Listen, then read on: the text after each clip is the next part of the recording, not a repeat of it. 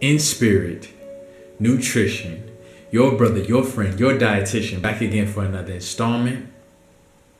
40 years till freedom. Let's get it popping. So we've been told this narrative that 40 years is our magic number to freedom. You work for 40 years at a corporation, you climb the ladder, and you reach freedom. After you retire, you go work 50 weeks out of the year. You get 2 weeks to go on vacation.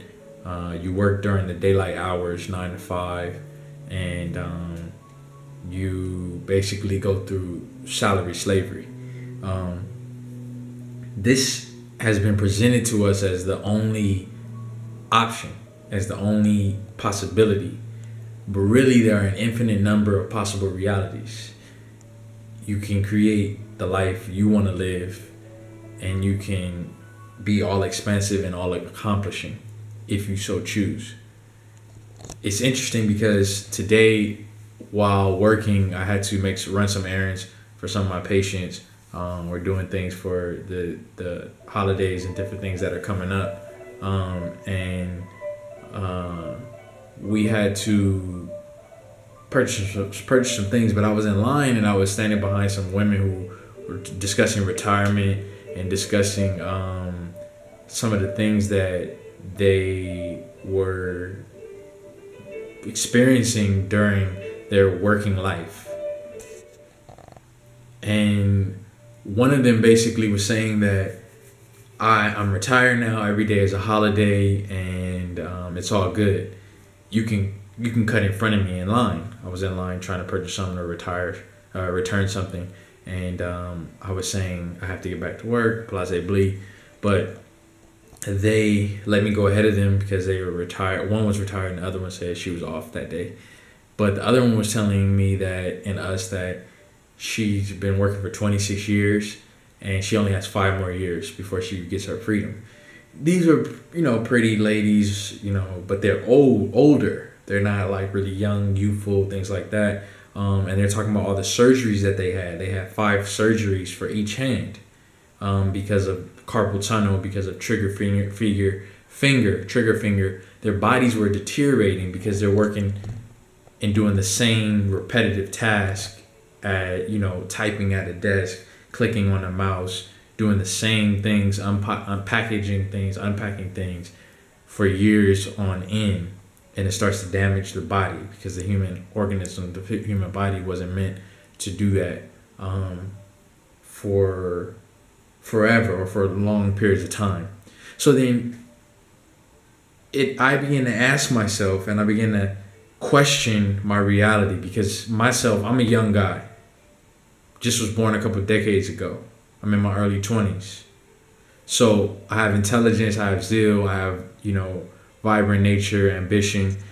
And then I look out to people in society, and a lot of them are dissatisfied. They went through the rat race, they climbed up the ladder, they did these things, and they look dissatisfied. You can see it in their visage, you can see it in their face. They're not alive. You don't see the electricity and the fire in their eyes. But everyone's telling me and telling us to go down that same route. So I begin to question, is that the only reality? And of course, no, that's not the answer. There are many realities. There's an infinite number of possible realities, an infinite number of possible alternatives. The question is, what are you going to do about it? About the 40-year rat race. How are you going to extricate yourself? Are you going to get financial independence through studying the investing, through real estate, through your own self-employment, through providing a digital service, providing a real live service, barber, beauty products, applications, websites, blog. What are you going to do to extricate yourself from the rat race? It's really a form of slavery, because you dedicate all your spirit, all your brain energy, hours and hours, the majority of your life is spent working in a place for security. When the body is deteriorating, it's breaking down. You talk about senseless things. You talk about the same thing over and over in a lot of these positions that people are in, and you're not fulfilling your dream or passion. So as a youthful person, as a young person, as anybody, 30, 40, 50, 60, wherever you are on your journey, I ask, what can you do since the power is in your hands? What are you doing right now and every day to change your narrative, to say, I don't have to go down this route and follow this course that everyone has created for me. There are alternatives. And so that's what I'm doing now, and what I'm realizing as a young man. How could someone tell me that I should work for 40 more years until I'm 67, 65, 70 years old, until I reach my freedom? And have such a low quality of life when this is all we have. All we have is now to live. All we have is right now. So I study every day, and I'm happy and I smile, but I know in the back of my mind and in the present forefront of my mind that it's not natural. It's not normal to get cancer, to develop carpal tunnel, to develop heart disease, stress, anxiety, fear, crying at work, not expressing yourself, being in a space that doesn't allow you to be your true self and chase your dreams. It's not worth it on the planet. You come from, we're made in the image and after likeness of the God, Most High, God, Allah, Jehovah, Yahweh. You know what I mean? Whatever your name is for the Most High.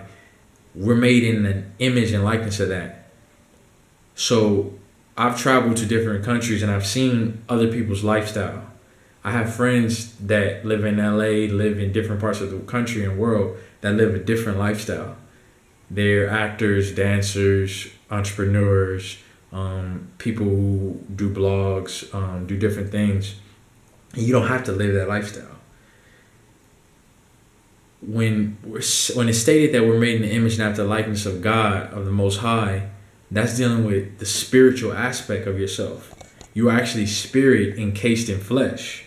So when you say you're a spirit encased in flesh, you have all the creative abilities that the Most High has. You're in tune. You're a son or a divine daughter. So that means you're a daughter of the Most High. You're a son of the Most High. That means you can create as your father creates. You can create as your mother creates. You can create infinitely. So when you say you're a spirit, that means you have the will, the creative power, and the omnipotence in a way that the Most High has. So if you have that, you can create value. You can create value for yourself and for millions, for hundreds, for thousands. And that way you can have wealth. You can have freedom. You can have prosperity. But to say, I'm going to sit somewhere and make chump change, $100 a day for 40 years, $200 a day for 40 years, that's not even counting the taxes that people are taking, $500 a day for 40 years. It just doesn't compute. It just doesn't make sense when we're wealthy, we're infinitely wealthy, and we're priceless. Ask yourself how much. Ralph Smart, I consider him my mentor. So a lot of brothers putting out code information, a lot of sisters putting out code information, ancient timeless wisdom that some of us study, but we let the world come in and take over us. Some of us read and started applying, but we let the rest of society change our mind, our third eye, or veil, put a veil over our third eye. But Ralph Smart, he basically was saying that how much would you sell your teeth, all your teeth for? How much would you sell your hand for? You can't put a price on that because you're priceless. So when you say how much would you put a price on your whole life, your freedom, your time period on the planet is priceless. So once you realize that, you start thinking differently. You start saying, it doesn't make sense for me to spend my life here on the planet doing something that destroys me, that's physical, that's not even creating value for humanity, for my family, for something that creates a low creates a low quality of life. And you don't have to get anxiety and say, okay, well, if I'm gonna reject this world, what am I gonna create? in its place, or you don't, before I go there, you don't have to hate the world that, because like for me, when I found out how unjust the rat race was, how unjust, society was, I started blaming and hating on the society. But really, it's all about perspective, because the society is not doing anything to you. You're a divine son. You're a child of God. You're a daughter of the Most High. They're not doing that. Nobody's doing anything to you. When you go to a job, you sign up for it. You decide to agree to their rules. You decide to wear the clothes they tell you to wear, to go to the meetings that they tell you to go to. You don't have to do any of it. You could just quit. It's free will. It's not slavery. But in your mind, because it's shackled, because it's so limited, and you have this tiny conception of your true power, you don't realize that although I'm working and living in this matrix, in this society, there are alternatives, and I have the power to create them. I have the power to bring them to reality.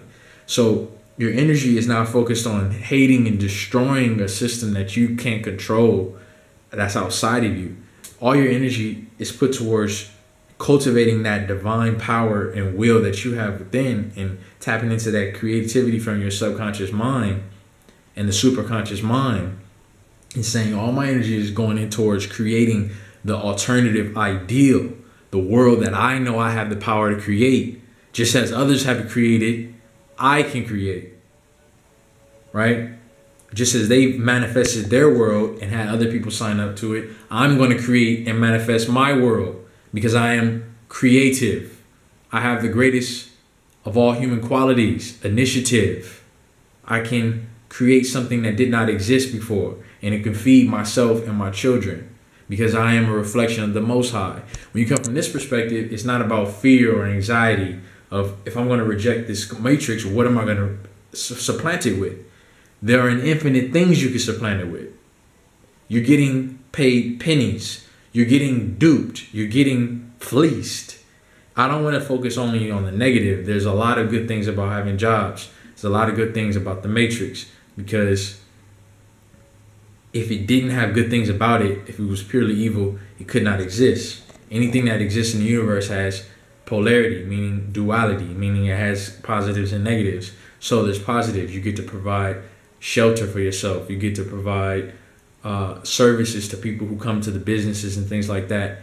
But when you look at it and analytically and critically from a larger perspective, is it deteriorating people's lives, their quality of life? And when you look at it from a larger perspective, you realize I could actually do more. I'm worthy of more. I am worthy. You are worthy. You're 100% worthy. A lot of people go through things in their life like trauma, or they were told that they weren't good enough, or they had low self-esteem, or they experienced something in society, or they saw something that, showed them or taught them that they weren't good enough. You're good enough. You're worthy. I'm worthy. When you realize that and you feel it viscerally, then you allow yourself permission. You give yourself permission to live your dream. That's why I always say that in my channel, and I try and inspire people with that message, because people don't even no one's holding you back, really. You're holding yourself back the most when you feel like you're not worthy.